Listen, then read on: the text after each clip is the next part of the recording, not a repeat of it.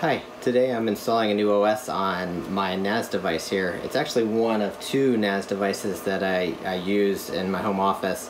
The first is a Synology box that has faster drives installed. I got SSD cache, and that's like my primary storage on the network that I use just for everything.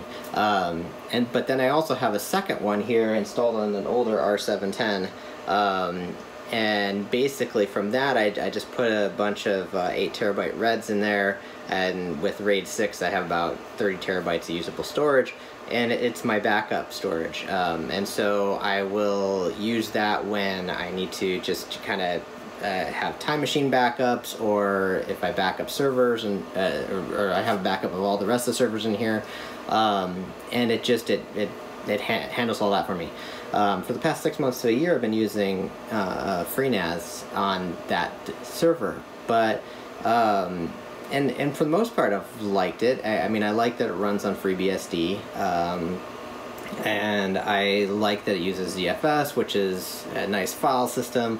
When backing up, I was using rsync to pull files from all the servers, and it worked really well for that, because with ZFS I can set up incremental backups just by creating a snapshot every day, and it even does automatic snapshotting, which is just really nice. You know, I can have a daily incremental backup of all the servers that I back up to this NAS, and it worked flawlessly in that to that job.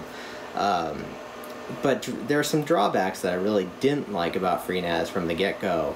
One is that you need to use, like in the R710s, it came with a RAID card, or a hardware RAID card, but really FreeNAS likes to run on an HBA card instead, and so I had to go out and buy that in order to have allow FreeNAS to have direct access to the drives, which wasn't a big deal. I mean, I purchased one online, installed it, and everything else. The other drawback really was that it's really resource intensive to run, and this is related to being ZFS. I have like 24 gigs of RAM in there, which I think is even a little bit low for the configuration that I have. And I mean, it's a quad-core Xeon chip that I mean, it would actually hit the CPU quite a bit when I was actively using it. And so that part I didn't particularly care for. But the deal breakers were just running into issues with running it, which I felt like I shouldn't have really run into. The first issue I ran into was installing or having the boot which was on the USB flash drives. They suggested to install that on a USB flash drive that isn't on a data device, which makes sense to me. And so I did that, but it was just having problems. Like after a few weeks of running, it would just randomly freeze up and say something with the boot drive not being accessible. And so, but the problem is that it doesn't save any logs. You can't view logs from across reboots unless you set up a separate log server and everything else. And it's just like that's a pain. I don't want to mess with that.